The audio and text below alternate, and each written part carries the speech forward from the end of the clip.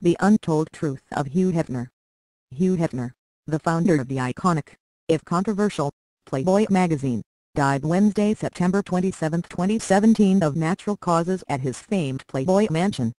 In light of the tragic news, we're taking a look back at the life of a man who would go on to challenge the world's views and opinions about sex, all in fancy silk pajamas. Here now is a look at the untold truth of Hugh Hefner. He hated the repression of post-World War II America. Speaking to The Telegraph in 2009, Hefner revealed that the idea for Playboy magazine was influenced in part by America's gradual shift back to a conservative culture at the end of World War II. "I looked back on the Roaring Twenties, with its jazz, Great Gatsby and the pre-code films as a party I had somehow managed to miss," he told the magazine. "After World War II, I expected something similar, a return to the period after the First War, but when the skirt lengths went down instead of up I knew we were in big trouble. It turned out to be a very conservative, serious period, socially, sexually and politically. I just thought there was another way of living a life," he continued. "Under all the conservatism and the repression there was this yearning for something different. That's the reason the magazine was successful, why people embraced it from the very outset." Hefner, who was born in 1926 to conservative parents to whom he referred as being very repressed, also said his time working as a promotional copywriter for Esquire helped shape his soon-to-be iconic magazine. Esquire was always for older guys, but it was very much devoted to male bonding and outdoor adventure, Hefner told CNN.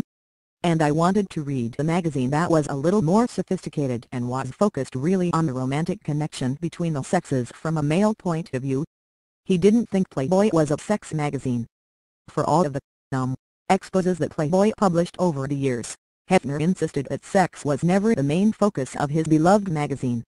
"Let's get this straight," Hefner told The Telegraph in 2009. "Playboy was not a sex magazine, as far as I was concerned. Sex was simply part of the total package. I was trying to bring sex into the fold of a healthy lifestyle. When Penthouse and Hustler came along they confused what I was trying to do. Before they arrived, we were perceived as a sophisticated men's magazine." Indeed, as sociologist and author Todd Gilton explained via the New York Times, Playboy, which published its first issue in December 1959, tacked into a certain male lifestyle of the era. "It's part of an ensemble James Bond movies, John F. Kennedy, swinging," he said, "the guy who is young, vigorous, indifferent to the bonds of social responsibility." He claimed he came close to dating Gloria Steinem. Playboy would go on to become reviled among certain groups, particularly among feminists like Gloria Steinem, who famously went undercover at Hefner's Playboy Club in New York City and later wrote about her experience for Show magazine. But if Hefner is to be believed, their contentious relationship almost became something else. "Gloria and I go back a long ways," he told The Hollywood Reporter in 2011, "but it's more personal than you probably know. She worked as Girl Friday for Harvey Kurtzman, who created Mad magazine, and he said, 'You gotta meet this girl, she's just like you, she can make a guy jump through hoops.' We actually exchanged phone calls and came very close to dating." Incidentally, Hefner also mentioned that criticisms from feminists cut deeper than most. "Being attacked by right-wing Christians did not bother me," he said. "Being attacked by liberal feminists did." He lost his virginity when he was 22. Although his name became synonymous with women and sex, Hefner was actually a bit of a late bloomer. According to the New York Times, he did not masturbate until he was 18 years old, and did not actually lose his virginity until he was 22. His first time was with the woman who would become his first wife, Millie Williams, with whom he engaged in 2 years of foreplay before sealing the deal, according to The Sun. In that same interview with The Sun, Hefner revealed he was saving himself because, at the time, he was serving in the army while his wife was studying in college. He was devastated by his first wife's affair. Sadly for Hefner, losing his V-card came with devastating consequences that would last a lifetime. "I had literally saved myself for my wife, but after we had sex she told me that she'd had an affair," Hefner revealed, according to The Sun. "That was the most devastating moment in my life," Hefner said of the affair, which reportedly occurred while the couple was still engaged. "My wife was more sexually experienced than I was. After that, I always felt in a sense that the other guy was in bed with us, too. Speaking to the New York Times in 2001, Hefner, who divorced Williams in 1959, alleged that his second wife, Kimberly Conrad, had cheated on him, as well, prior to their split in 1998. His third marriage almost didn't happen. Hefner's third trip down the aisle proved to be more tumultuous than the others. In June 2011, just 5 days before he was set to marry 24-year-old playmate Crystal Harris, Hefner confirmed on Twitter that the wedding had been called off, claiming, "Crystal has had a change of heart." Harris would later confirm as much in an interview with Ryan Seacrest, although she also claimed the decision had been mutual. Unfortunately, that was just the beginning of the drama. In July that year, Harris went on Howard Stern's radio show, during which she alleged that she only had sex with Hefner once during their relationship and that it lasted like 2 seconds. "Then I was just over it," she said, according to People. "I was like, okay, I was over it. I just walked away. I'm not turned on by head, sorry." Hefner denied Harris' claims, later telling The Hollywood Reporter that they had sex once a week. "We had sex with her and a girlfriend," he revealed. "We had sex the first night that we met, with another girl, and it was such a nice relationship that I kept them both over for a weekend." And yet, miraculously, Harris confirmed in June 2012 that they had reconciled and were back together. They married on New Year's Eve that year, reportedly after signing an ironclad prenup. Romance. He viewed himself as a pioneer. In a 1992 interview with the New York Times, Hefner revealed that, out of all his accomplishments at the time, he was most proud of the way he reshaped people's opinions about sex. "Of the things that gave him great satisfaction that I changed attitudes towards sex," he said. "That nice people can live together now.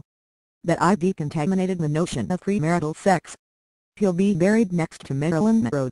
According to TMZ, Hefner will be buried in the crypt next to Marilyn Monroe's at the Westwood Village Memorial Park in Los Angeles, California, which he purchased for $75,000 in 1992. Monroe, of course, was featured on the cover of the very first issue of Playboy after Hefner found an old nude photo of Monroe and purchased it for $500.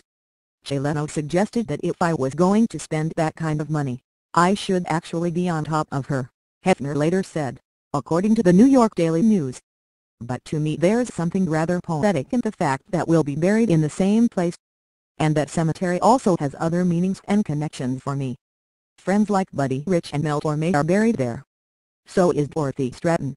He was investigated by the FBI. According to The Hollywood Reporter, the Federal Bureau of Investigations began investigating Hefner in 1972 after suspecting him of covering up the use of illegal narcotics in his Playboy mansions. The FBI eventually tried to get Hefner through his secretary, Bobby Arnstein, who committed suicide in 1975 after getting arrested on drug charges the year prior. At the time of her suicide, Hefner accused the FBI of conducting a politically motivated anti-Playboy witch hunt, according to the New York Times. He blamed Peter Bogdanovich for his stroke. In 1985, Hefner was hit with another bout of bad luck when he suffered a mild stroke. Oddly enough, he blamed the stroke on the 1984 book The Killing of the Unicorn by Peter Bogdanovich, which covered the murder of former playmate Dorothy Stratton by her estranged husband. "My stroke resulted from stress developed over the last year in reaction to the pathological book written by Peter Bogdanovich," Hefner said in a statement, adding that his recovery was total and something of a miracle. Perhaps unsurprisingly, Bogdanovich scoffed at Hefner's words. Confronting Hugh Hefner with the reality of his life and in particular what he and his magazine do to women apparently is something he can't face, Bogdanovich said in his own statement to the Chicago Tribune. "I'm sorry if making him face it had something to do with making him sick. I feel a lot worse for the human cost paid by all the women who don't issue press releases. It would be a real miracle if his life would change to benefit women," he added. Ouch. He never wanted to grow up. Given the lavish lifestyle that he led, it should surprise no one that Hefner liked to live his life with a boyish heart. "I'm never going to grow up," he told CNN in 2009. "Staying young is what it is all about for me. Holding on to the boy and, long ago I decided that age really didn't matter and as long as the ladies feel the same way, that's fine with me." He echoed similar sentiments in his 1992 interview with the New York Times. "I'm one of the luckiest guys in the world," he said. "The boy in me who wanted to live a wonderful life and be famous like a movie star got his 15 minutes, which turned out to be 40 years. Like The Great Gatsby, my view of my life was very much as an adolescent boy. The child in me was always the best of who I am. I've never let go of that."